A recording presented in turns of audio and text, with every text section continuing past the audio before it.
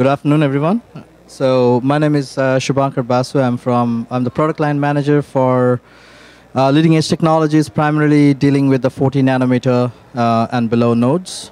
So today, what I'm going to do is the next few minutes take you through what GlobalFoundries is actually offering, delivering on 40 nanometer. Really, we do 40 nanometer, but what are we delivering? And what's coming out of Fab 8, some of the new announcements that have happened. We'll talk about IP collaboration and touch base on a few of the things, and then questions. We'll just proceed forward. So one of the main thing is recently, I think many of you have probably heard that GlobalFoundries entered into a strategic collaboration with Samsung Electronics, and this means something that is game-changing, as analysts have pointed out, as many of our customers have responded with, that this is really something, it's a great deal. Basically, it's a strategic collaboration that is far beyond just talking about selling something as a second source or this kind of a model. If you have followed the foundry landscape in general, in the previous nodes until 28 nanometer, there was an observed trend of one source being a first source foundry, and everybody else trying to become a second source, sort of brute force or black box style of matching to the the first source foundry. With this collaboration, that game is changing. So what we bring to the customer, our customers are mostly the fabless design houses.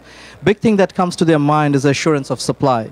So if a single customer is trying to tape out the same GDS onto the two fabs, Samsung as well as two companies rather, there are actually 3 production fabs between Samsung and GlobalFoundries shared. If a single customer with a single GDS tries to tape out to both the fabs, today that is perfectly possible.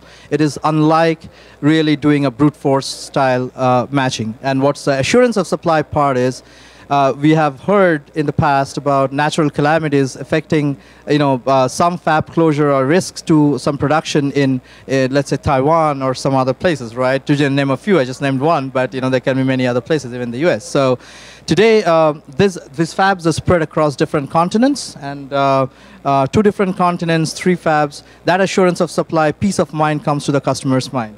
The second thing is a choice and design compatibility. We all know that the cost of redesign, if really somebody wants to design to 2 PDKs in 2 of the foundries, it is prohibitively expensive in terms of the design cost.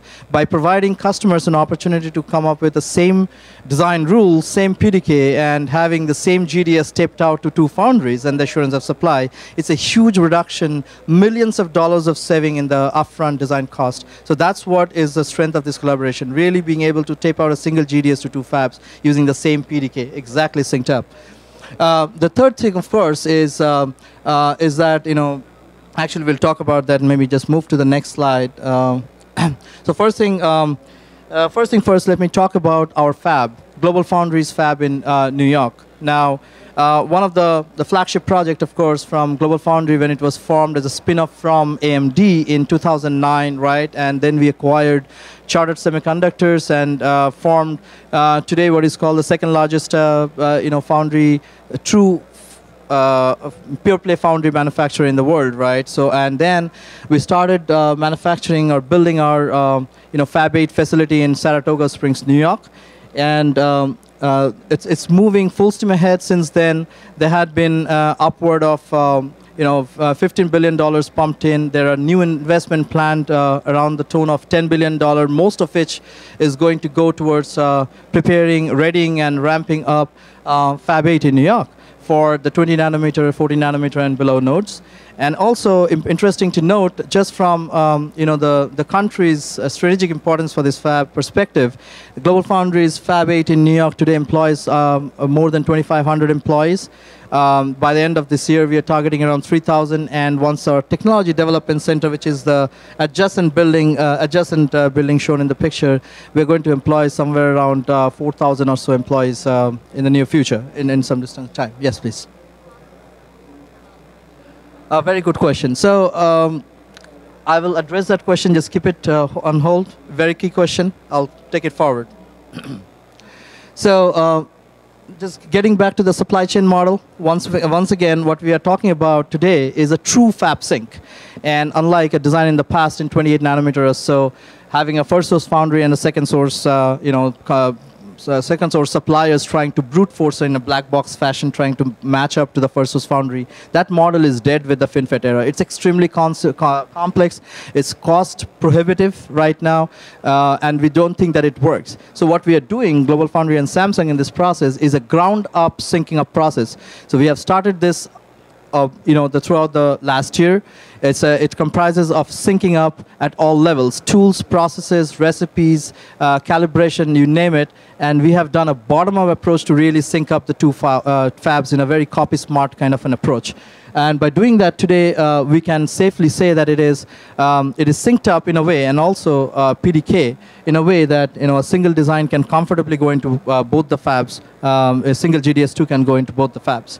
The third thing, of course, I already told you about the risk mitigation through the diversity that is provided through different geographic locations, right? We are talking about fabs in Korea for Samsung. We are talking about fab in New York and Austin. So these 3 production facilities offer that peace of mind in the sense of assurance of supply. So just move forward. The other thing that I wanted to address is what this collaboration also brings to the table is a very stronger tie with the ecosystem. And why is this so important? In the world of FinFET or any other leading edge today, having the right time to market is the most critical aspect, I guess. The number of design starts that we are seeing is happening with the different companies. Being able to provide the right solution at the right time is the key to success. That is what GlobalFoundries recognized. And that's why, let me come back to your question, ma'am, on the 14XM technology. Short answer is that 14XM was our homegrown GlobalFoundries technology. As you might know, if you're familiar with Samsung, GlobalFoundries, IBM, and so on, we go a long way in terms of the definition. We work jointly in what is the joint development activity in New York. So part of our definition, or most of our definitions, are largely similar. We don't deviate from there. Even XM and LPE and LPP, which are the current offerings, also are similar in that way. However, what we felt is that if we are actually collaborating with the same IP or the same EDA vendors working on 3 different flavors of the technology, we have one of the guys from Taiwan, we have Samsung, and us 3, it is basically diluting the priority of what the customers really want. The customers have spoken. We have heard them. They have said that we want the right technology, the right time frame to intercept their design need. Based on that requirement, and also the homegrown technology that Samsung has, the maturity level of that in their fab, is something that was impressive for GlobalFoundries to count on, and therefore we did not abandon the 14XM technology, but we passed on all the learning. We are not growing it any further. Instead, we have built the fab around 14LP and LPP. So simple answer is that our 40 nanometer technology offering would be only LPE and LPP going forward. Does that answer your question? Okay. So, but this slide is very key. By employing, first of all, PDKs, models, and DMs at the right time, having a true fab sync bottom up, and also employing or leveraging the silicon maturity that Samsung has already proven in their S1 fab in Korea, we are able to provide our customers, GlobalFoundries' own customers, also the confidence that today they're dealing with a 1.0 quality PDK which has already been silicon qualified. It's no longer the question of chance, but it's the question of how we follow the execution path. It's no longer a question of a hope that whether we can meet that maturity level. That's what we bring to the table, and that's why the collaboration with the EDA partners, that's why the collaboration with our IP partners and also the design services companies or the channel partners makes sense today. So we believe that we are in a much stronger position. Okay, I just wanted to bring to light the key dates, and this is specific to GlobalFoundries, not the collaboration necessarily. So we are going to offer both the low power enhanced 14LPE version, which is the early version of 14 FinFET technology.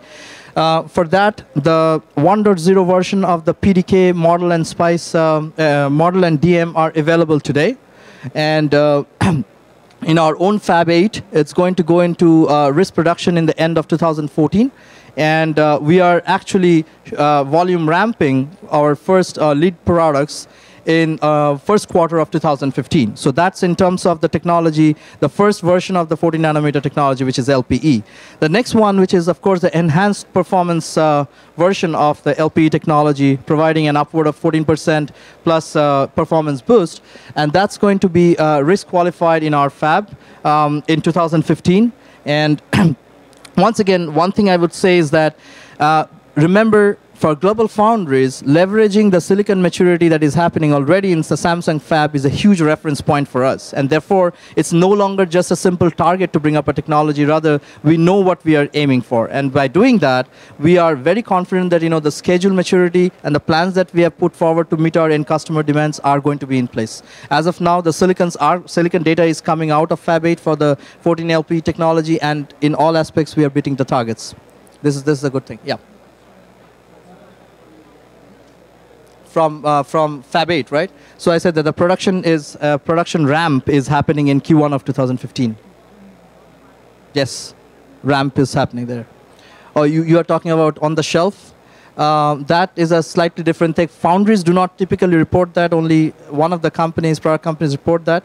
I might have checked that, but when we say ramp, that means that it's already taped out, it has gone through the risk qualification and everything. Ramp is a volume ramp, right? So you're good in that term. So we just keep it there. Because we don't really do the last part of it, right? So it's the product companies who do that, typically. Okay, on the shuttles, so this is a very key message which I want this audience to take away, that on 14 LPE, we are having multiple MPW shuttle this year. And we encourage, if you are a customer that have been trying to employ this technology, encourage you to ride on one of our shuttles, see the maturity of the technology, see what we are really talking about. This is going to have very interesting results.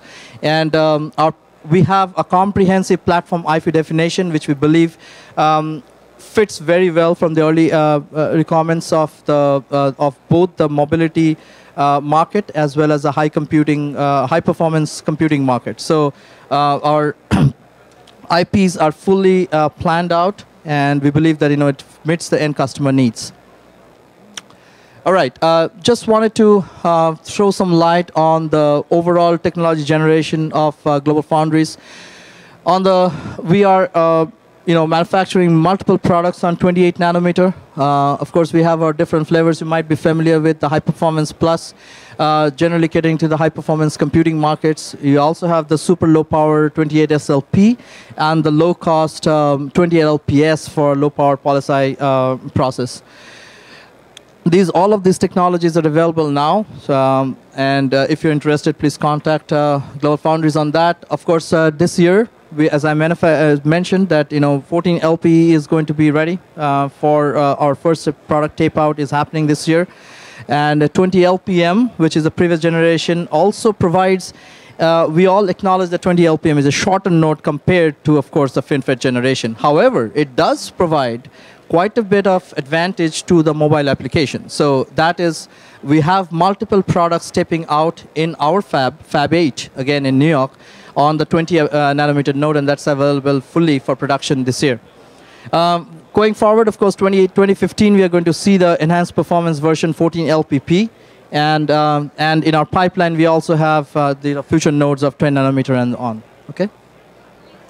So as a summary, what I would say is that with the 14 LPP and LPE collaboration that we have, strategic collaboration that we are having with Samsung, one thing that comes is assurance of supply from geographically dispersed locations in different continents. Second thing is, in terms of our design start, customers can engage with us right now on LPE. 1.0 version of PDK silicon qualified models are available today. We have also in Samsung silicon qualified foundation IPs through GlobalFoundries are available today, and we obviously would expect further boost in performance from LPP, which would be risk qualified next year. So Shubhankar, did you talk about the market adoption for 14 nanometer FinFET? Yeah, already? so Okay. not really, not much, but let me just talk about it, Sean. Thanks for the question. I think this is a key thing. So what we are, with what you're seeing, first of all, let's differentiate between 40 nanometer and the previous generation of technology.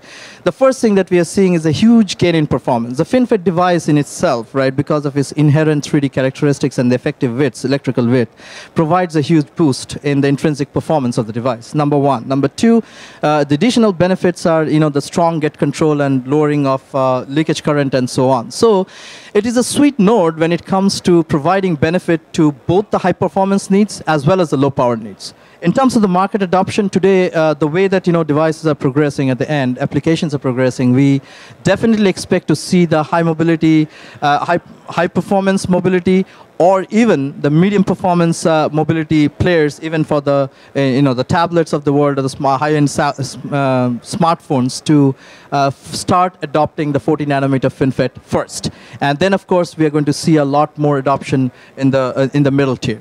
So that's definitely true. Thanks, Any other questions? No? Thank you. So you talked about your alliance with Samsung on different fronts and how you are trying to build up a bottom-up design approach or IP solution approach. Now my question is that in the industry there are already forums and standards which people adhere to so that they can talk to each other well. For example, talking between EDA and foundry and IP designer, or between design services. So my question is that what is the thing that you are gaining from Samsung or vice versa, so that you're only picking Samsung out of the whole lot and things like that? Okay. Good question, but maybe just let me clarify. First of all, it's not like we are shopping around. But when I'm talking about the collaboration, yeah, there are models, of course, which exist. Every company is collaborating with the IP vendors and everything. What I was really emphasizing on is that Samsung has homegrown this technology, which has already attained a certain silicon maturity level. We had 3 different flavors of the technology earlier. Remember, the same IP design houses, third-party IP companies, or the EDA houses were engaging to support all the vendors. Instead, when 2 of the top foundry players really join hands in providing the single technology, we can exploit or leverage on this, reducing the number of variants, providing or leveraging on the silicon maturity level, and driving the ecosystem partners towards working on one strong technology offering and design enablement offering, instead of really getting confused on it. So that is the reason why, and why Samsung has much more, obviously because of this is a leadership position in terms of technology, foundry offering of 40 nanometer FinFET. Any other question? That's it, I think. Shubhankar, thank you very, very much. Thank you so much.